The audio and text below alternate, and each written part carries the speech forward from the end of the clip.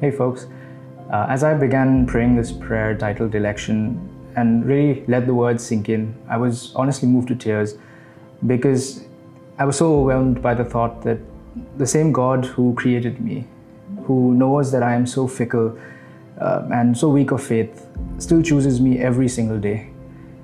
And He doesn't regret it. He just loves me as He always has.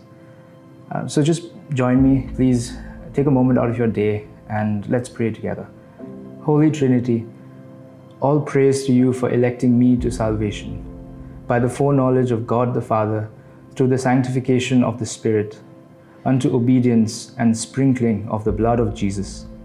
I adore the wonders of your condescending love, marvel at the true believer's high privilege, within whom all heaven comes to dwell, abiding in God and God in Him. I believe it.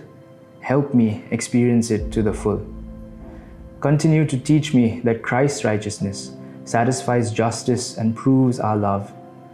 Help me to make use of it by faith as the ground of my peace and of your favor and acceptance, so that I may live always near the cross. It is not feeling the Spirit that proves my saved state, but the truth of what Christ did perfectly for me. All holiness in Him is by faith made mine, as if I had done it. Therefore I see the use of His righteousness, for satisfaction to divine justice and making me righteous.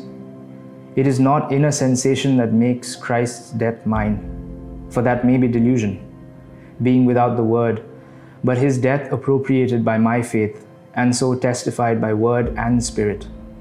I bless you for these lively exercises of faith, for the righteousness that is mine in Jesus, for grace to surrender my will to you. I rejoice to think that all things are at your disposal, and I love to leave them there. Then prayer turns wholly into praise, and all I can do is to adore and love you. I don't want the favor of man to lean upon, for I know that your electing grace is infinitely better. In Jesus' name I pray. Amen. I believe it. Help me experience it to the full. Now, that line really cuts deep because that's exactly who I am. I know it, I believe it perhaps, but somehow so very often it's just not the reality that I live out of. My belief so often fades and my faith so often fails. I turn so easily away from God, my Father, towards things that can never satiate my soul. You know, we're all driven by emotions, but as this prayer reminds me, it's not about what I feel. It's not about that inner sensation, because that's so easily deceived. I'm so easily manipulated. But God's truth and God's election of me rests solely on Him and His doing. You know, the God who cannot even be contained in the heavens chose to save me. The Holy Trinity that has always existed chose to know my name and chose to bless me with a higher purpose and a higher privilege before the very foundations of this universe were laid. And to think that His holiness, this unattainable holiness, only through faith, because of the price that Jesus lovingly paid for me, can be mine. And that just makes me love Him so much more and to adore Him as well.